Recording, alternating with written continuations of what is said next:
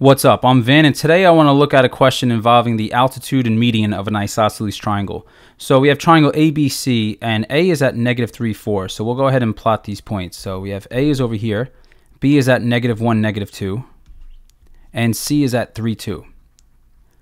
So now we'll just connect these with 3 straight lines. So let's see, that was terrible. Let's try that one again. One more time. All right, that's good. And here we go. So here's the 3 sides of our triangle. And the first thing we want to do is write the equation of the altitude. And the altitude we're looking at is the one coming from vertex A. So that means if we draw a little sketch over here, here's our altitude in red.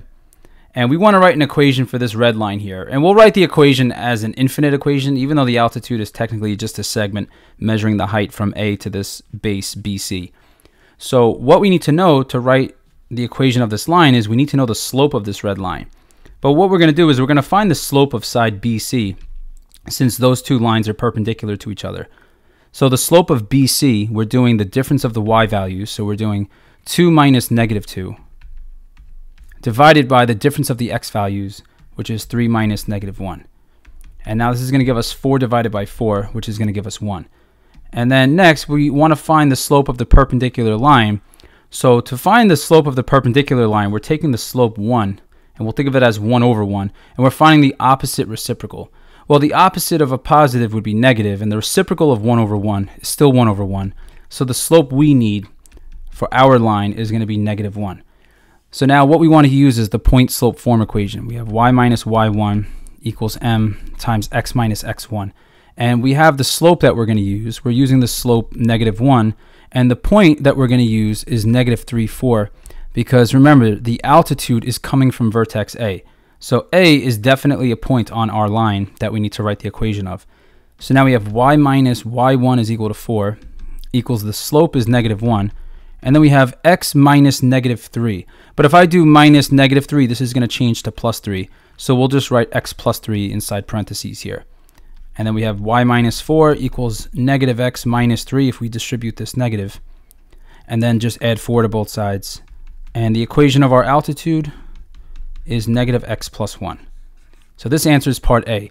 For part B, what we want to do is we want to answer the question, is the altitude from A also the median from point A? Well, just know the median of a line segment, or I'm sorry, the median of a triangle is a line segment that goes from one vertex to the midpoint of the opposite side.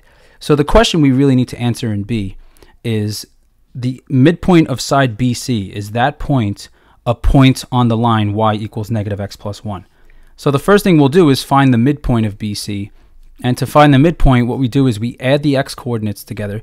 We have -1 plus 3. Make that a little neater. So we have -1 plus 3. We're dividing by 2. And then the y coordinate would be the sum of the y values, -2 plus 2. Dividing that by 2. And when we simplify this, we have 2 divided by 2. I almost forgot how to add. We have 2 divided by 2 is 1, and we have 0 divided by 2 is 0. So the midpoint is 1, 0, which is supported by the graph. But remember, formulas are way more reliable than graphs. The graph is just there to kind of help us with the concept. So here's our midpoint, and remember, the question we have to answer here to establish that the median is also an altitude is we have to answer if 1, 0 is a point on the line y equals -x plus 1. So to verify that, all we're going to do is just substitute. We have the midpoint has an x coordinate of 1 and a y coordinate of 0. And if we substitute this into the equation of our altitude, we have 0 equals, and then we have -1 plus 1. We're just replacing y with 0 and x with 1. And this gives us the equation 0 equals 0, which is true. It checks out. So now we can write a concluding sentence. We could say that the altitude is also a median because the midpoint of side BC is on the line y equals -x plus 1.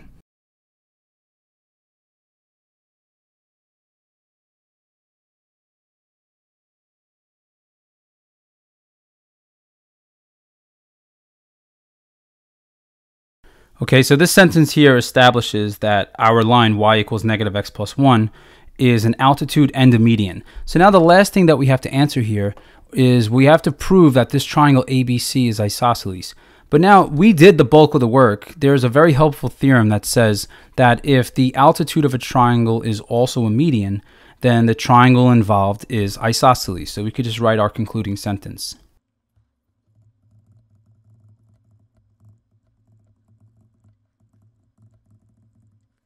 Now, if this theorem was not known to you, there is also another way we could answer this. So we'll just look at an alternate way of answering part C. So what we could do is if we look at the picture, we notice that AB and AC are the two sides that are equal in length. So another way of establishing that this triangle is isosceles is we could find the length of both sides and show that the lengths are the same.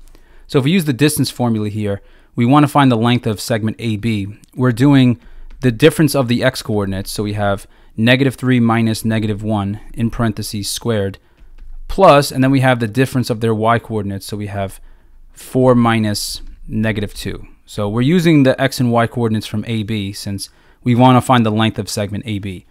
And now when we simplify this, we have AB equals, this gives us -3 plus 1, which gives us -2, and we have that squared, plus 4 minus -2 is 6, so we have 6 squared. And now this is going to give us 4 plus 36 under the square root, and giving us the square root of 40. If we wanted to simplify this, we can. This is square root 4 times square root 10, which is equal to 2 square root 10. So this is the simplified radical form representing the length of segment AB.